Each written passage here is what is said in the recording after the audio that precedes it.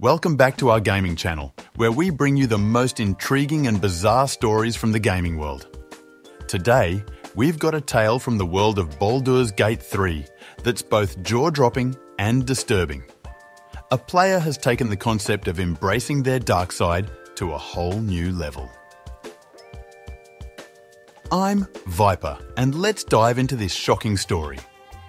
One Baldur's Gate 3 player, going by the username caufenkamp on Reddit, has managed to shock the gaming community with their extraordinary and unsettling achievement. They've taken their Dark Urge role to the extreme, not just by killing nearly every NPC in Act 1 of the game, but by meticulously sorting and storing the bodies in a single in-game house. Caufenkamp's dedication to this chilling task is truly remarkable. They've organised the victims by their race and creature type, creating a macabre visual representation of the in-game characters they've dispatched.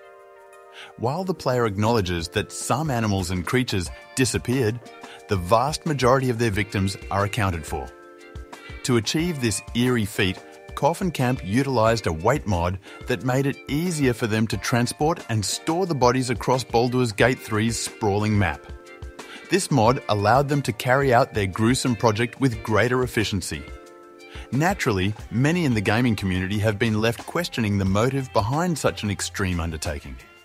Some Reddit commenters have seen it as a unique way to visually appreciate the game's extensive roster of characters, though others might find it rather unsettling.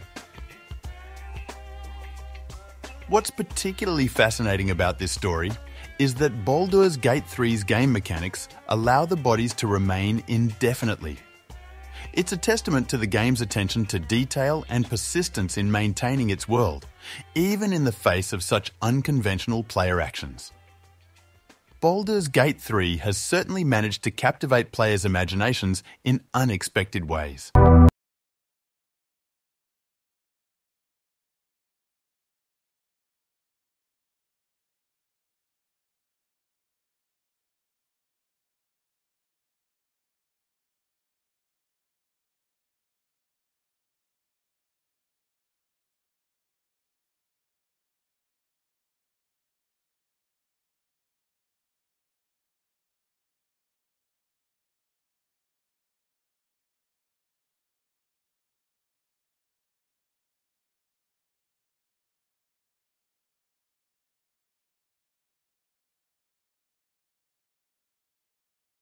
In-game moves like the owl bear from the top rope, this game is proof that we're in a golden age for RPGs. So, whether it's speedruns, epic battles, or unsettling player choices, Baldur's Gate 3 continues to captivate our attention.